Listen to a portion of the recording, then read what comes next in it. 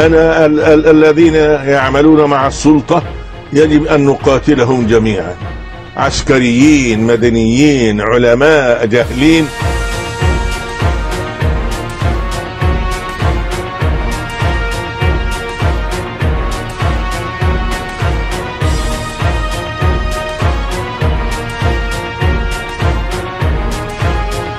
Organization that's run by Sheikh Qaradawi, which is called the Union for Good.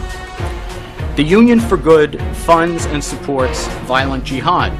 It is a designated terrorist organization under American law.